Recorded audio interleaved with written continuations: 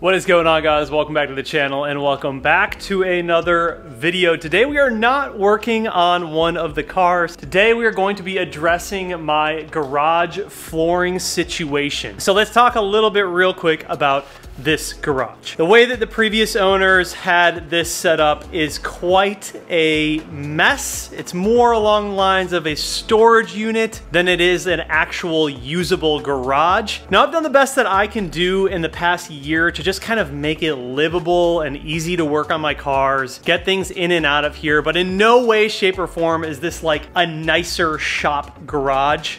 It's just old and not really that well organized. This house was made in 1996, definitely shows it. And when it came time to upgrade some of the things in this garage to make it a bit more work friendly, I knew that I wasn't going to be doing anything that was permanent, because without going deep into story with you guys, we are actually not going to be in this house very long. We are looking to move out of the area. We are looking to move into a larger house, because the truth is I just need more space. I keep acquiring cars. I want more cars. I need more shop space. And this garage and this house in general is just not going to cut it. We also have been eyeing up a new area. So in the next year, we are going to be moving. With that being said, I wanted something that was temporary that I could take with me. I know a lot of people would be like, well, why would you do Swisstrax over just getting epoxy floors? That is why. There's no sense in putting money into something that I can't take along with me. And I've always really liked and wanted to try the Swisstrax flooring. This is that perfect scenario. You know, if you are like renting an apartment or you're renting a house, or you don't want to put that money into epoxy, you can of course go with Swisstrax. It's not too expensive. It looks really good. It's easy to maintain. And so I knew for some simple temporary upgrades, like, you know, cabinetry, a new toolbox that I have coming, the last thing that I really wanted to do to just make this a little bit nicer in here was upgrade the flooring. So long story short, I ended up going with Swisstrax flooring, ended up doing the slate gray, and I got this from the guys over at Obsessed Garage. Now, I will have everything that I use in this video linked down below for you guys, but I'm also going to be upgrading some other things like my pressure washer system, some of the cleaning products that I use, a lot of the tools that I use, and eventually when we're in our new house, I'm going to be upgrading all of the cabinetry and the toolboxes. It's going to be really, really nice. In my opinion, the fastest and cheapest way to make this garage look a hell of a lot better than it does now is to just upgrade the flooring. So Swisstrax is going to be paired perfectly in this garage. I am super excited.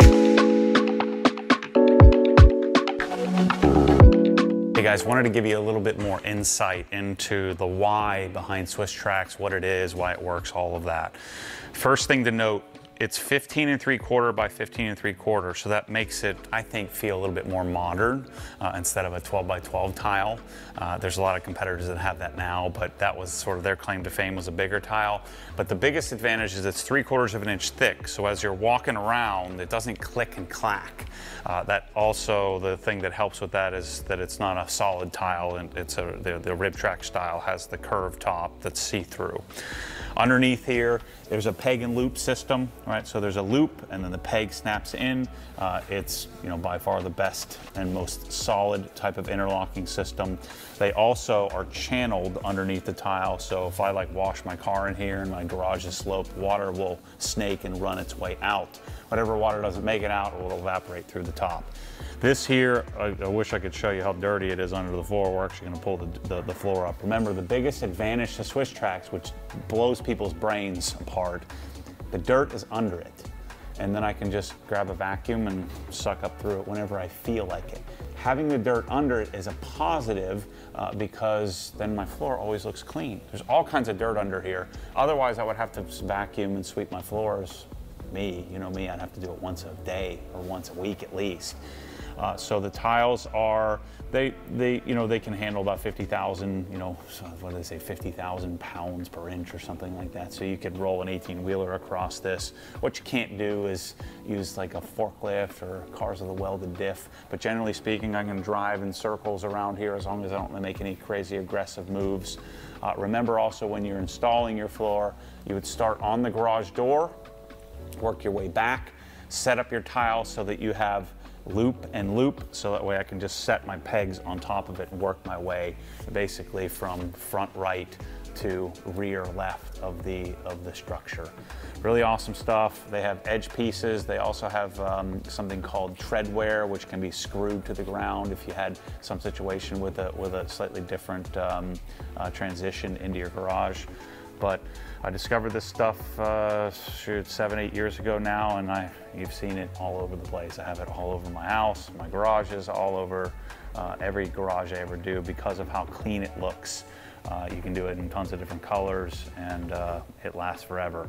I'm actually going to take this floor with me, and it's going to go to another investment house we just bought. So even though I'm leaving this building, I can pop it up, take it with me. I could always pop it up and clean my floor as well in the winter if I wanted to, or in the summer after winter. Really awesome stuff. Happy to help. If you guys need anything from me, hit me up, matt@obsessedgarage.com. Happy to educate you on this stuff if you'd have some more questions. Install is really, really simple. I actually laid out one layer of tiles across earlier and it only took like 10 minutes. I think the most time-consuming part of this is going to be moving my things around to make it fit, and then the cutting for the weird little angular areas and the edges and all of that. All right, so this is the slate gray. I was actually looking at a lighter silver at first, but the guys over at Obsessed Garage said that this is the most common one that they do, so I decided to go with it. And honestly, I'm really glad that I did. It's a little more in the middle, and I think it's gonna hide dirt and grime and debris a lot better. These are gonna look really good in this garage. I mean, this garage is rough, dude. Lots of cracks in this garage. The concrete has a ton of paint on it. It's yeah, it's in pretty rough shape, but just the simple flooring is really going to change this garage big time. It's gonna look much, much better. In addition to the actual tiling, these are the end pieces. So all of these tiles basically just interlock with one another, which makes installation super easy. And these little portions right here are gonna go on the edge. So right before the garage door, it's gonna have a nice little ramp for us to drive right onto our tiles. Also went out and got myself a little saw from Milwaukee Tools. I'm also trying to upgrade a lot of my tools in this garage. I'm just getting nicer and nicer tools as I go along here. And I really like the Milwaukee products, so I started buying more of their stuff. Got an Impact, got this driver. I recently picked up one of their belt sanders. So as I need more and more tools, I'm basically just grabbing them as we go along. These little cabinets here, I mean, listen, these aren't anything to write home about, but they are not bad. They're $100 each off of Amazon. I have 3 of them now. I might get another one because that toolbox is going, and I'm getting a nice big 77-inch toolbox right here. But I'm super excited. I just got the tiles yesterday and I've been itching to get them installed because I know that it's going to make such a big difference in this garage. I've wanted these tiles for quite a while. Well, let's get into the install. All right, so I'm gonna start with one piece all the way in the edge here, and it will be just like that, all the way up to the edge of the wall. And so we have these little ramp pieces right here. This obviously will need to get cut. So the first cut will end up being like that, and then I'll just have it draped down in front like that. So yeah, at some point this will have to get cut, and I'll just leave that right there, and we're gonna start building the tiles all the way across. The thing I love about these is they're super, super easy to install. Like, anyone can install these. You don't need to pay a company to come and do it. And you really only need like one thing, some cutters or like a saw, in order to get them installed properly. But they literally just clip in like that.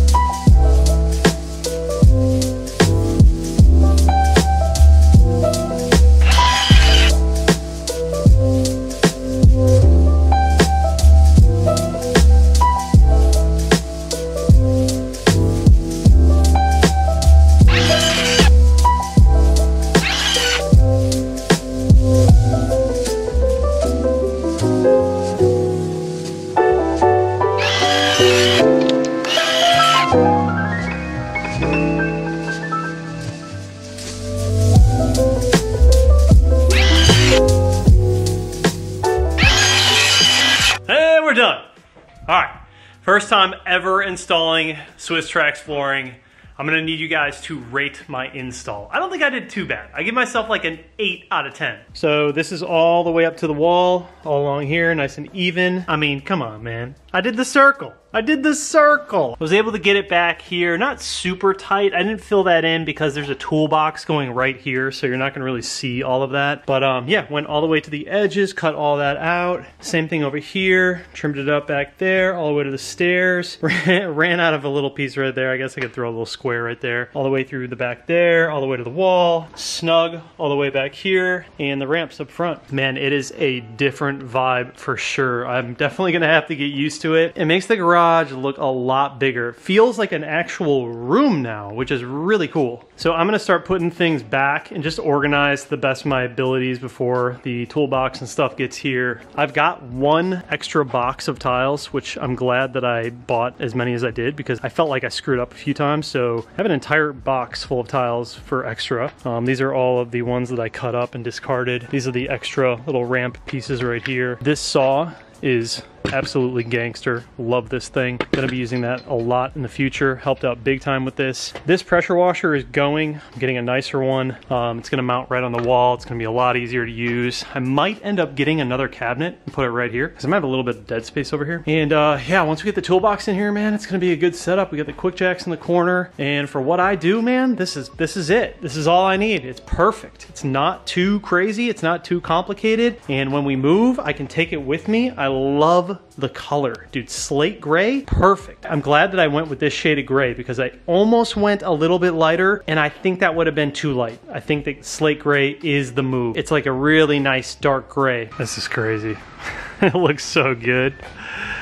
The flooring looks amazing. Oh man, when you spend as much time in here as I do, this is like my second office. So having this in here is so huge. It looks so nice. Wow, that worked out really well. 10 out of 10 would recommend if you guys are interested in Swisstrax. I'm gonna have it linked down below. This is like a half-day install. Definitely took me longer being that it was my first time and I'm trying to film every single little thing, which just doubles all the time that it takes to install it. But man, I cannot wait to get my new toolbox in here, start upgrading some tools. I've been using this little toolbox since I started the channel. And this thing, it's a joke. Like the amount of tools in here, the kind of tools, I really cannot like get down like I want to when it comes to building cars with that. I mean, this did get me this far. So like the 1M clone and everything built with that little toolbox is not too bad. But I'm really starting to invest more money in my tools, my toolbox, just things in the garage to make life easier when I'm actually working on cars. So I can really just accomplish more in this garage. Because the next real project car that I have coming up, these two cars are gonna be going into storage. And this garage is gonna have one purpose, and it's just to build that new car. And that next build is going to be